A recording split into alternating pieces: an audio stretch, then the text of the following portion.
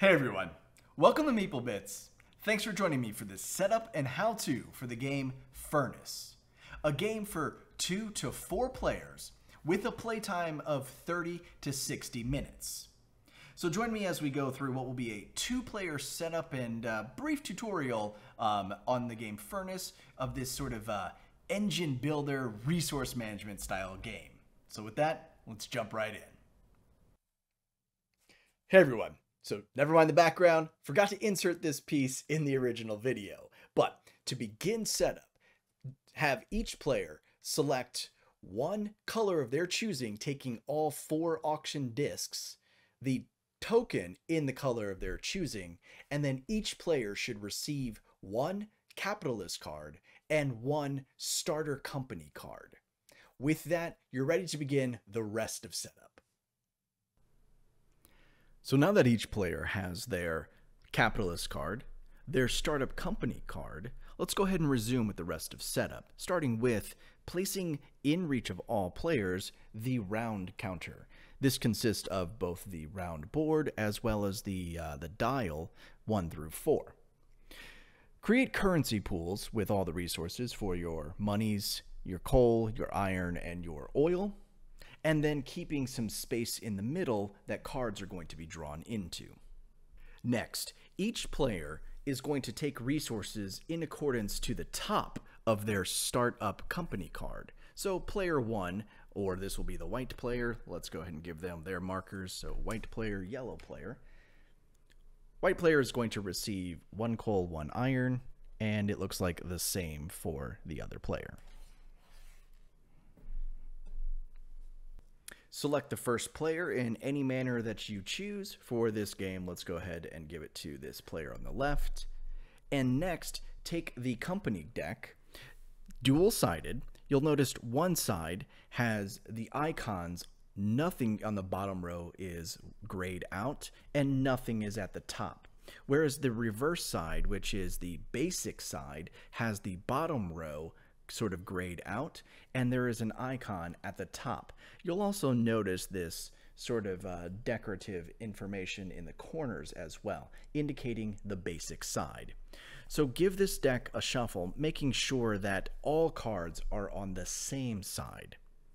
You'll want to have the basic side face down when completing the shuffle, and then go ahead and set it on top of that round counter card.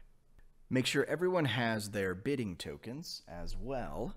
And in this 2-player game, the mechanic is going to be a ghost player. So if you're doing a 2-player game like this setup, grab the die from the box and one of the other available colors to use as the ghost player. If it's a 3 or 4-player count, this die will not be used and will not be necessary. Furnace is a game played over the course of 4 rounds, with each round consisting of 2 primary phases: the auction phase, which has 2 parts, and the production phase. And the player at the end of the 4th round who has amassed the most money during the game is the winner. So with that, let's go ahead and take a closer look at the auction phase, which starts with placing your auction discs and then resolving the compensation for the cards. So to begin with the auction phase, the first player should start by taking the top card, burying it into the deck somewhere, and then dealing out 6 cards in a 2-player game. In a 3-player game, you're going to deal 7 cards, and in a 4-player game, you're going to deal 8 cards. So in this 2-player game, let's go ahead and get out our 6 cards available for auction. So before going into exactly how the auction phase is going to work, let's go ahead and address one of the main caveats. First, a player may not, unless their capitalist card indicates otherwise, have more than 1 disc on a single card. 2, no number on a card shall be the same from any other player. These are the 2 primary rules that you must keep in mind during the auction phase. So once all players have placed their auction markers, you will then go into the second phase of the auction, or the second side of the auction phase, which would be compensation. Compensation is the icons at the top of the cards, and the player that has won the auction would get the card into their play area, but not take any compensation. So when planning your strategy for the auction phase, keep in mind that whenever placing your tokens, if you place a 4 on a card, you're guaranteed to win that card. Otherwise, you'll end up getting compensation. So let's go ahead and take a quick look at what that would be like in real time. So as first player, let's say for example, part of my strategy were to convert this iron or steel into a production token. I may want to go ahead and put my 1 on this card, essentially relegating that, you know what, I actually want to only take compensation on this one. I don't want to win this card at all. Then the next player would go. Let's assume part of their strategy is to build up, I don't know, oil, for example, and they want to come all the way over here to make sure that down the line when they get this card upgraded, which we'll cover in a bit, that they can start getting oil into their production. Now in a 2-player game is when you would roll for the ghost player. So the second player should handle that roll this die, and this dictates which of the cards in the row that the disc would go on. This ghost player will always play its numbers 1 through 4 sequentially. So the roll is a 1, this disc will go here. Now, no other player, example, player 1 or player 2, could not put their 1 disc over on that card. It has essentially been blocked. So to finish out the round, let's go ahead and just start putting some discs down so that we can figure out the rest of our strategy.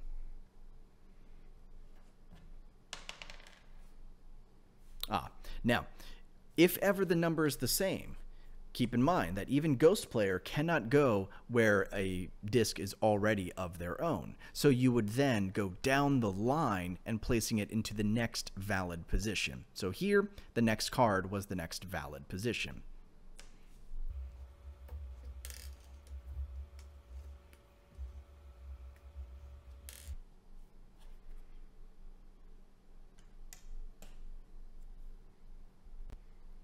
And complete. You'll notice that on this final roll, I rolled a 6 for the ghost player, which would have put their 4 over here, but it could not go here because a 4 already existed. So I came down the line, they already had a token, so this is where their disc ended up. So now that everyone has completed placing their auction tokens, it's time to begin resolving the cards. So starting with compensation. So the players that receive compensation will, in 2 ways. 1, receive the top row multiplied by the number of their disc. So example, white player here will actually win this card, so they would not get compensation, and the ghost player doesn't get anything. So in this example here, first, we're going to go ahead and take ghost player off, and white player is going to bring this into their play area. Resolving then the next one. White player is going to be the winner of this disc. Ghost player comes off, and then yellow player would receive compensation of 2 coal multiplied by their disc, which is 3. So in this example, they would then receive 6 coal. 2, 4, 6.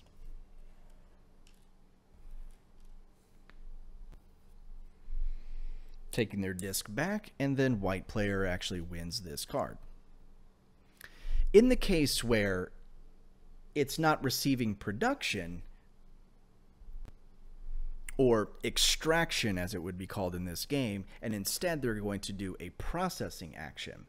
The multiplier for the processing action is a player may, if they want, handle this processing action as many times as their disc indicates. So example, ghost player essentially discards this card. So the first player, white player, may then take this process action one time. So I think they will, in fact, turn this steel into a production token. So we had production tokens off screen, so let's go ahead and put them in view. And so then they would take one production token into their play area. Player 2 can do this action twice. However, they only have one available resource to complete the action, so they would be unable to do it a second time. But you know what? They're also going to convert a steel into a production. An iron into production, rather. And then taking their discs back, and this card actually gets discarded since Ghost Player was the winner of the card. Since only white player is on this card, they would take it into their play area, like so. They were uncontested. Ghost Player again wins this one, so this would get discarded. And the player may, if available, convert multiplied by 1, but they don't have any more iron, so this would just get discarded. And then lastly, yellow player takes this into their play area. Next we have the production phase. Now, during this phase, there's no real player interaction, so you can resolve it individually on your own just to save a little bit of time. So when going through that production phase, you're going to go through and resolve your cards. Now, in this tutorial, we're not going to address the sort of variant of the play whereby it kind of dictates where you place the card and then you resolve it from left to right in sequential order. The core game lets you resolve it in any order regardless of where your cards happen to be placed. So as I mentioned, in this particular tutorial, we are not going to go into that variant. We are going to stick to just resolving cards however you choose. So let's take a deeper dive into now the production phase. Now, one caveat is that I did not pay attention to my capitalist ability during that last phase, which was whenever I get compensated, I consider my disc one higher. So whenever I was doing a conversion, I could have essentially treated my disc as one higher. So I forgot to do that, but no big deal. It didn't really change things or apply things differently. So during the production phase, the main caveat to keep in mind during this phase is that once you begin resolving any of your cards, so let's say you started to resolve this card first, you must complete its resolution in full. So let's assume for a moment, though, that this card were upgraded and you were able to resolve both rows. Once you begin resolving this, you could not resolve the first row, go over to another card, and then come back to this one. So that's the main caveat for production. The other caveat, of course, being that you do not have to resolve any of the cards you don't want, and if you are able to resolve more than one of your rows, you don't have to resolve any of them, but they must be resolved in order. So, example, if this one were flipped and you didn't want to do this one and you only want to do that one, that is an option for you. So let's go ahead and do this in real time. Now, this part of the game, there's no player interaction, so each player can do this on their own just to kind of save time. This main card is how you get things upgraded at the cost of one production and one coal, which allows you then to flip a card. So in looking at my play area, I'm going to sort of figure out what my primary strategy is and what the best path of resolution is going to be so that I can maximize the money that I'm going to receive. So right away, it seems like I'm going to resolve this card first because it doesn't really play any differently on anything, and I'm just going to take the one resource into my supply. Next, I think what I want to do is I want to resolve my startup company card, beginning with taking a production token. Now that I have 2 production tokens, I can convert 1 oil into 4 coins, but I don't have any oil. Next, I'm going to take 1 production and 1 coal and flip this card. Now that that's complete, I'm going to go ahead and resolve this one next, bringing 2 more coal into my supply. And then I'm going to finally resolve this one, selling this production token, taking 5 coins into my hand, and then taking 3 more coal into my supply. And you'll notice that this upgrade can happen as many times as you have the ability to do so. So keep that in mind when going through that. Once you start resolving a card, though, you cannot come back. So it's not as though I could now come back to this card if I had another production token and then flip one of the other cards. So just keep that small piece in mind when resolving your production. But that's it to the production phase. Once all players have resolved, then go ahead and reset your cards, and however you wanted to toggle them off. If you like to rotate, I like to slide up or down just to indicate which ones I've done. So after the completion of the production phase, you would then go back up here, advance the round marker, pass the first player token, and then resume play, going back into the auction phase and then back into the production phase until you've completed all 4 rounds. After the production phase, if it's on the 4th round, then the game is over.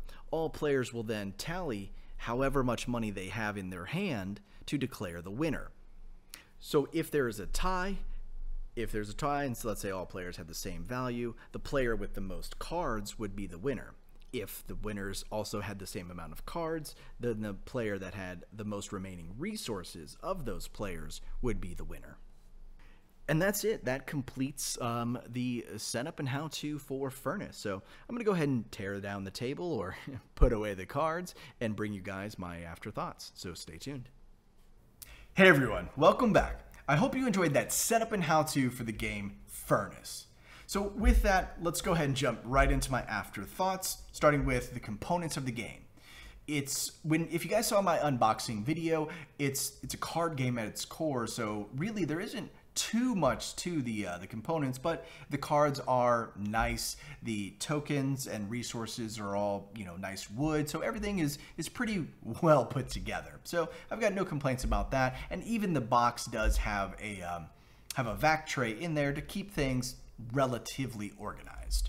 So onto the gameplay mechanics. So this one for me was really fun and enjoyable for a small engine builder style game, because that resource management aspect, and I say that because you don't want to end the game with an abundance of resources. It means that you sort of poorly manage your production line.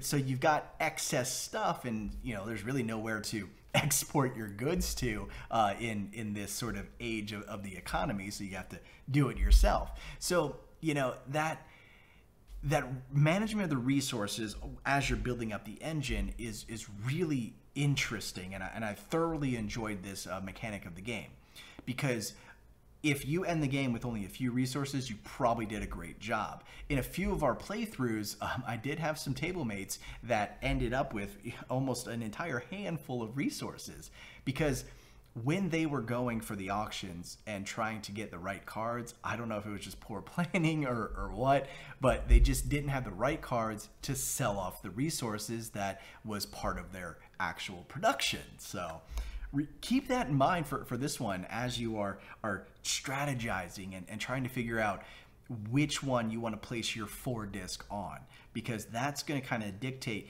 which card you're really guaranteed to acquire, and then that's going to really mandate how you're able to sell future goods, because to sell goods, it's on the upgrade, so you really got to pay attention to how you're able to sort of upgrade. So why is Furnace a game you may want to add into your collection? Well, because this one plays very quickly.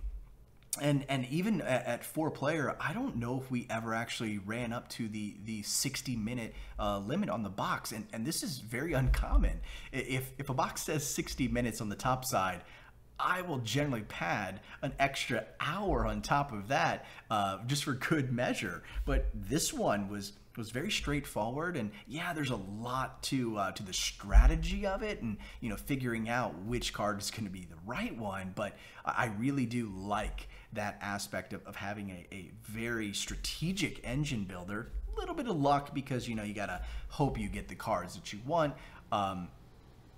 and it plays, like I said, in under an hour, even at a 4-player count. The 2-player count definitely plays in 30 minutes or less. And in fact, at 2 players, man, I almost feel like there needed to be an extra round almost, because that 4th round, gone in an instant.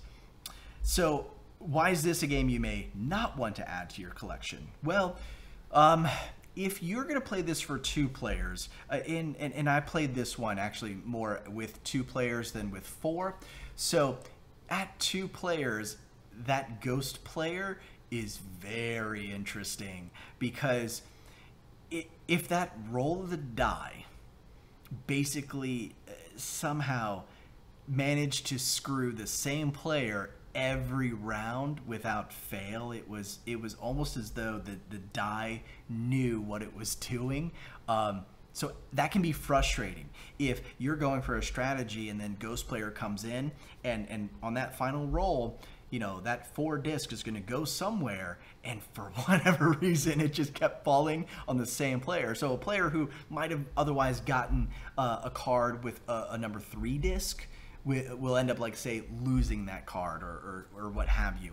So in all of my 2-player sessions, one or the other player seemed to amass cards in much swifter fashion, thus kind of putting their production line more ahead, and it's kind of hard to come back from that. So bear that in mind for a 2-player game of why you may not want to add it to your collection. Another reason on the higher play count why you may not want to add it to your collection, though, is, you know, look, the strategy can be involved and at times even a little bit daunting to truly make sense of the right resources and such. So not that it's overly complex, but yeah, it may not be for everyone. So just gauge your table mates as best as you can.